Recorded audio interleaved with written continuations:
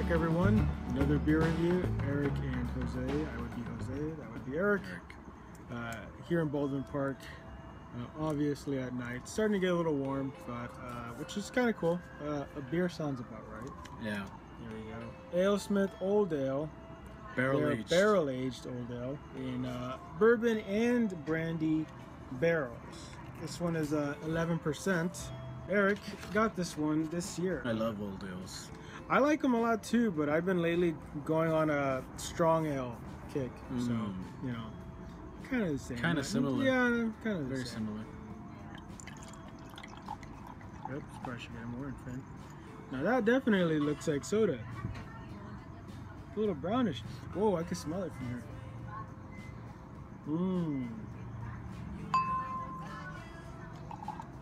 That definitely smells barrel aged.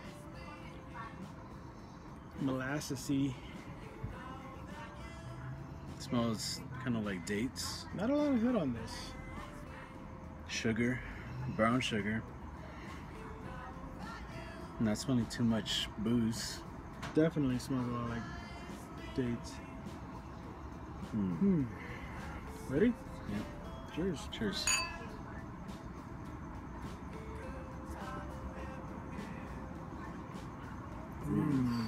Damn, that's freaking honey. Whoa. That's booze, yeah. Caramel. Man, that almost made my eyes water a little bit. This is really, really good. I love this one. Yeah, it has a huge like honey backbone. Yeah, it's got a good bite to it too. It's got a weird, like, sort of like a tartness almost. It's not quite a tartness, but it's almost like it. Wow. This is really good. It says burnt toffee. Kind of makes sense. Quite different from their regular one. From their regular Old Ale. The barrel aging just, there's nothing compared to it. This is a good example of how different barrel aging can be. Because from what I remember, it does not taste, the regular one does not taste anything like this. It just this transformed essentially. Yeah. It's into something almost totally different, really. It's boozy. It kind of burns a bit. I could definitely feel the warmthness right here. Yeah, this is $30. Whoa. Just that barrel aging just makes it just like not even another level, another like 2-3 levels. It's really good. I would definitely get this instead of two regular ones. Yeah, you know, I think for this one I might have to agree with you. It's definitely different. It's much boozier for some reason, because I mean we've had 11% before, but for some reason this tastes like it's boozier than 11%. And it's just a great aftertaste where it really goes down. It's like rounded but interesting round. Where it's like a joy to drink it. It's not too boozy, it's not too anything, and it's really delicious. This is really good. This is an easy 10. This is easy 10. Definitely. I kind of wish we had gotten two now. Yeah.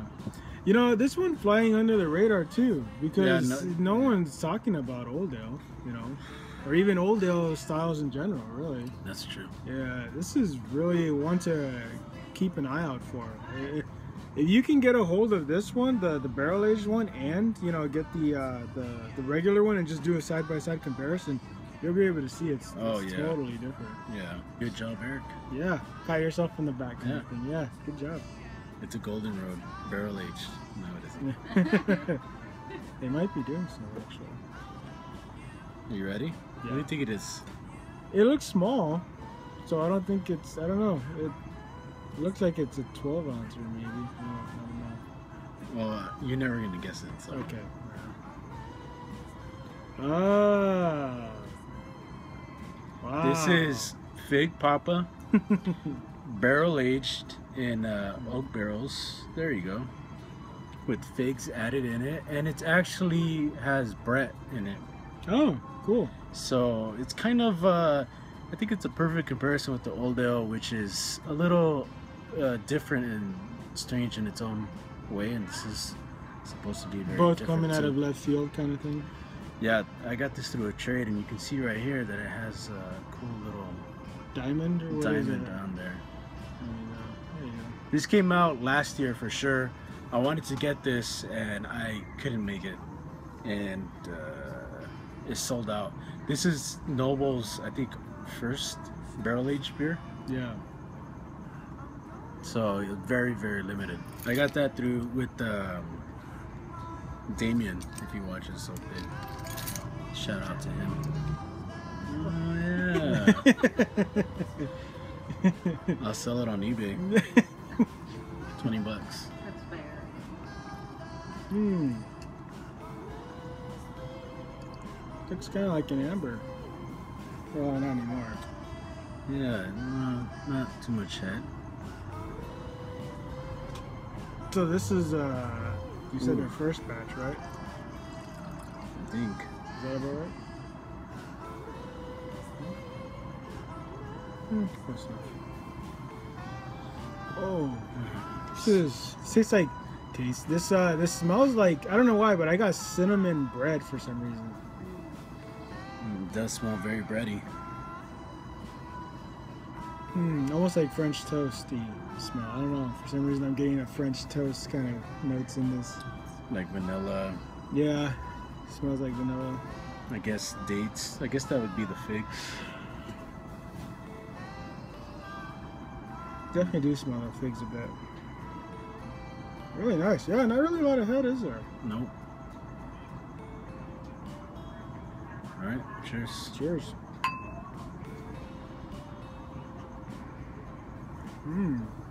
Oh, that is completely different. Yeah, It, that is very different from the Old Ale. This is 11.8%, and I think it originally went for $20 a bottle. This is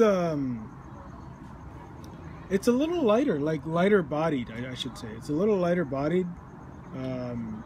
You get the booziness, but it's not up front. The booziness is a little mellow.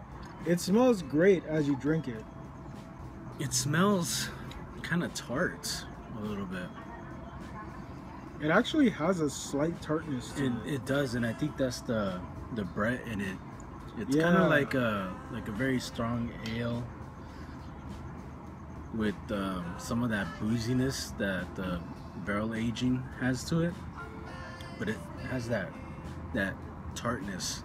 I've not tasted any other beer that's like this. No. This is completely like in its own little class or subsection, you know? I'm not really getting the booziness too much. It's not strong. I can like feel it, like not right up front, but towards like the front end, and it goes away kind of quick. Yeah. It comes and it's just a flash. It comes and you can feel it, and then it's just pretty much gone after that. If you even look at it, it looks like very flat soda. Yeah, mine looks a lot like flat soda. Yeah, it's just and it tastes very light-bodied. When everyone was sort of on that Brett, you know, like what was that, like last summer or something like that, or whatever. The Brett cock. Yeah, everyone was on Brett's cock and just sort of all over that thing, slobbering all over it. So of course I was like, let's see what the big deal is. And had to try a few of them, you know, and they're good, but I mean, you know, I don't know, it's just more of a summer beer for me. But yeah, this is very strange. yeah, It's I don't very know how unique, I should say. I don't. I can't really compare it with anything because it's kind of like this, it's kind of like that, and then it's just sort of like it's just really its own little thing. It's super niche, you know. Like Yeah, yes.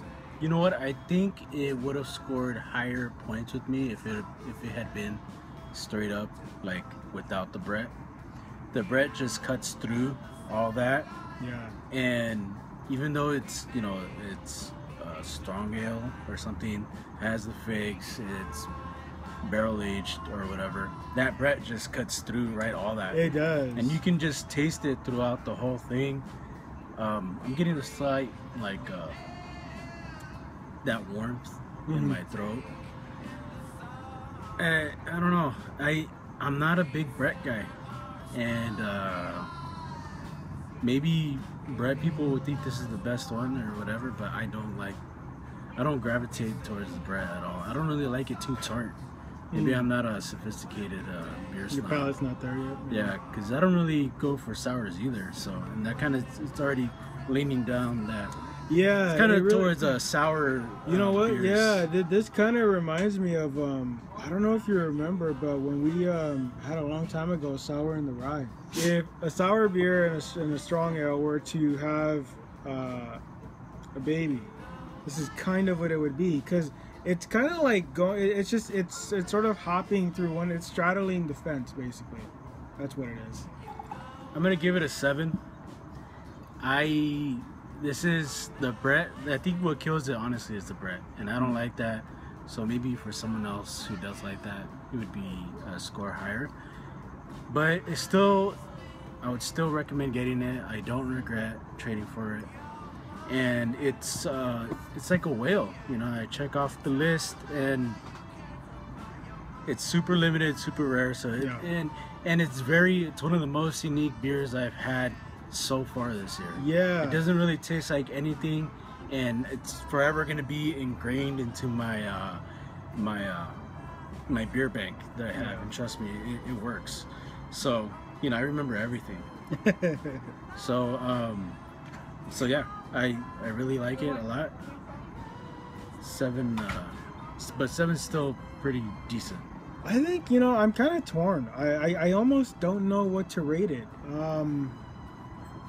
because it really is like having 2 feet into, like 1 foot in 2 different classes of beer, and its combination is a little strange. I don't know if I like it or not. I really don't.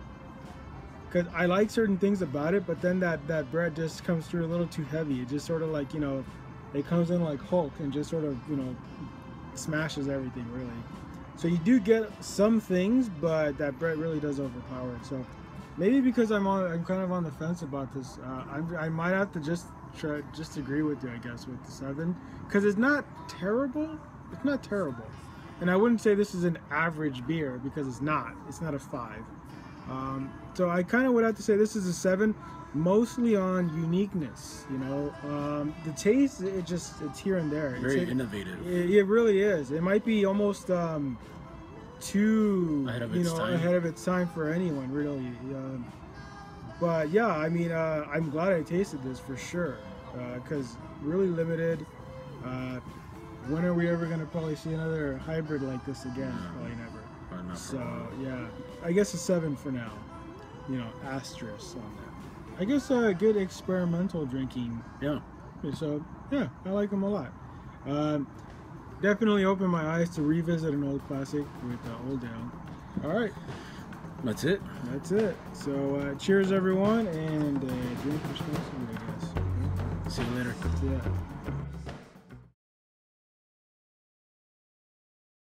It's kind of like a quad. A little bit, yeah. Yeah, you know what? Yeah, that's a good one. Yeah, I think that's like kind of what it is. Yeah, it is sort of like a quad. Yeah.